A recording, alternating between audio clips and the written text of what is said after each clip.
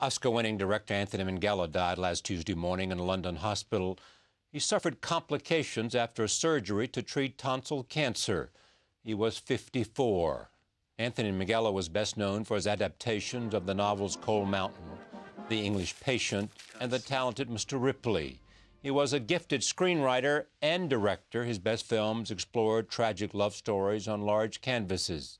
David Carr of the New York Times wrote that Minghella's films used a careful eye for cultural and historical detail to explore how the dynamics of class pushed people into roles and behavior not of their choosing. He made audiences believe in his flawed characters, struggles, and stories. Anthony Minghella was born in England to Italian parents who ran an ice cream factory. He began his career as a playwright, but he also wrote scripts for television and radio.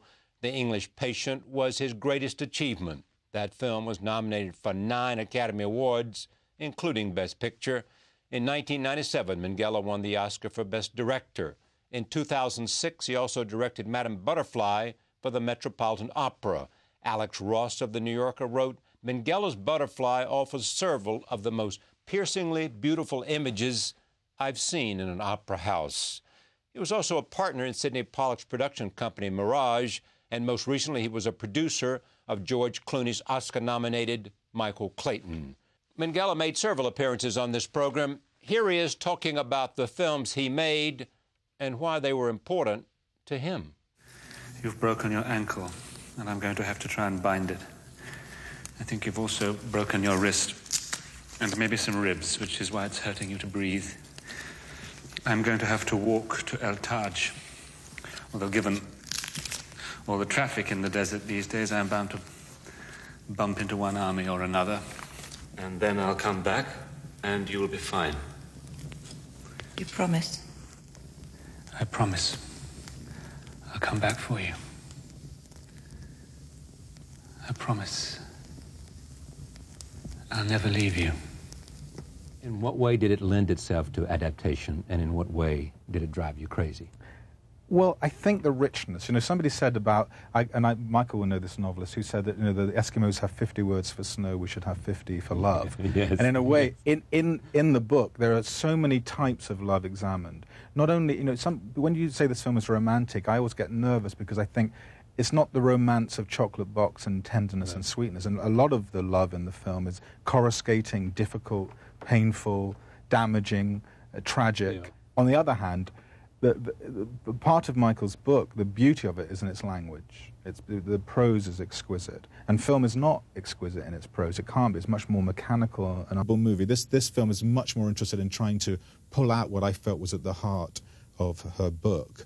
And I think that the whole business of adaptation to me is just to try and find a way of walking into a room, having been the ideal reader and saying, this is what I thought I read, this is what really excited me, this is what interested me, this is what I want to argue with in this book. I'm extremely compulsive in the preparation of a film. Not surprised. You know, a lot of time working on the screenplay, then 6 months with the production designer patrolling the sort of boot of Italy, trying to find places I wanted to shoot in. A long time, just looking and thinking, drawing, planning. And then when I show up on the set, I try not to think about any of that and to just witness as best I can what's in front of me. And some miraculous things happen if you don't look where you thought you were going to look, but just look over there and you suddenly think there's a whole world here that can come into this movie, because Italy is such a significant character in the film, and the whole sort of sense of a different Italy, a real Italy, as opposed to an American or British idea of what Italy is. I mean, when I got home, I'd had a screenplay. When I got home, I had 4 hours of cut material, because I just looked so much and saw so much, and the film grew in front of me. And then it's rather like, you know, my mother's a wonderful cook, and she makes great pasta and great ragu, and she would put the sauce on a stove on Friday, and we'd eat the food on Sunday, and the sauce would be simmering on the stove. And so part of the process for me is, with Walter Murch, who's my editor and sort of teacher, is that we put the film on the stove, as it were, and just wait and let it boil away and boil away and boil, and to try and find what the film really is, as opposed to the film I thought I was making. I'm not smiling in it. I don't know how to do that. Hold the smile. Ida. What?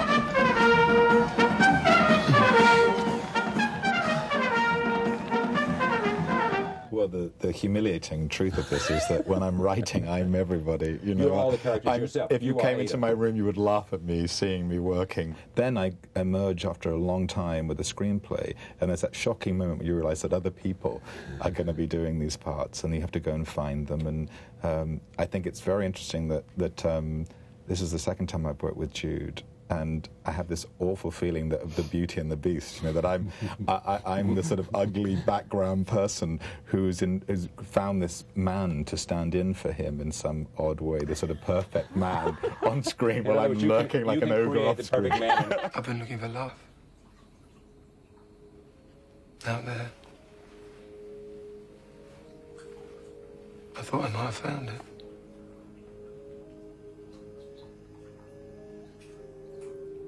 Did you? I think I might have lost the love I did have. The love of my life.